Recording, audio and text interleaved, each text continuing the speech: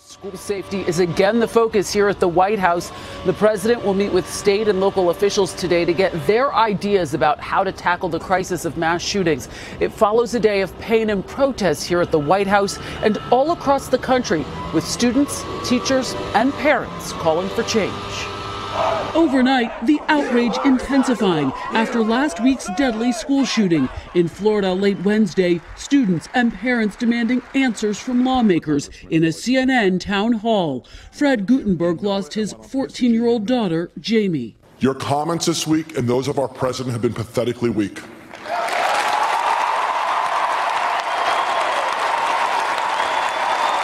Look at me and tell me guns were the factor in the hunting of our kids. I absolutely believe that in this country, if you are 18 years of age, you should not be able to buy a rifle, and I will support a law that takes that right away. Senator Rubio, can you tell me right now that you will not accept a single donation from the NRA in the future?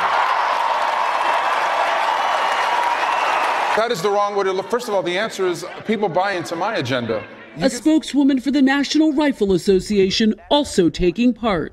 This individual was nuts, and I, nor the millions of people that I represent as a part of this organization that I'm here speaking for, none of us support people who are crazy, who are a danger to themselves, who are a danger to others, getting their hands on a firearm. Earlier Wednesday at the White House, more painful pleas to President Trump directly. Andrew Pollock's daughter, Meadow, was among the 17 killed in Florida. Should have been one school shooting, and we should have fixed it.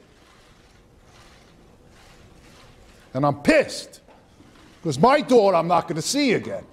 Students, parents, and teachers demanding change, not just on gun laws, but on mental health and making schools safer, even discussing the controversial idea of arming teachers. And we're going to be looking at it very strongly. The president, with a list of notes in hand, including one reading, "I hear you," listened intently. How do we not stop this after Columbine, after Sandy Hook? Meanwhile, some students protested outside the Capitol and White House. Enough is enough. And across the country, school walkouts. In Tallahassee, 100 Stoneman Douglas High School survivors, joined by thousands of other students, marched on the Florida Capitol. We won't stop! We won't stop! And President Trump has indicated he may be open to measured legislative changes, including strengthening background checks and even pushing the age requirement to 21 to buy an AR-15. That's the weapon used by the Parkland shooter. When the president floated the proposal of arming teachers on Wednesday, there was some strong opposition to that idea in the room. Hoda. All right, Kristen Welker at the White House. Kristen, thank you.